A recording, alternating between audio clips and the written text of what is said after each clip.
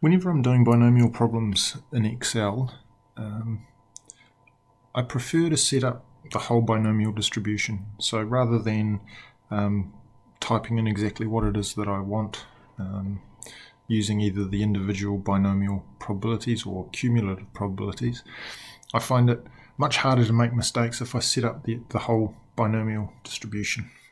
Let me show you how to do that now. The binomial random variable has two parameters, n, 12 say, and p can be any probability. We know that the outcomes of the binomial random variable with 12 trials, we can get 0 up to 12 successes. So list those there, and then the probabilities, the probability that the random variable capital X takes on the value small x, these are given by the function binom for binomial and distribution. Needs four arguments into this function. The first is the outcome, so x. The second, the number of trials. Now I'm going to copy this down, and I don't want that cell to move, so I put the dollars in.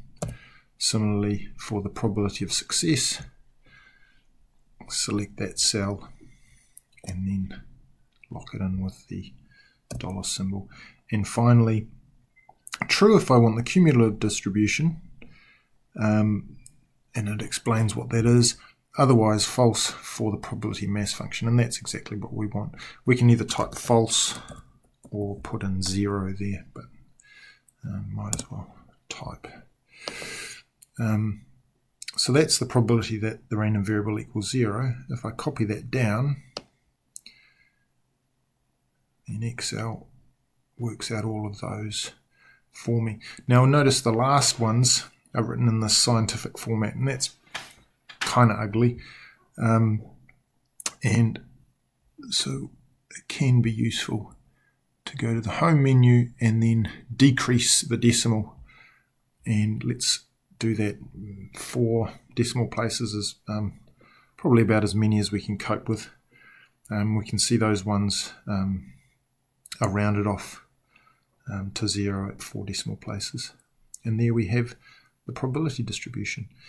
If we fiddle with n, we need to obviously change the number of rows in x here, but we can play around with the probability of success, and that will update the probabilities. We can see with p equals 0.5 that the distribution is symmetric.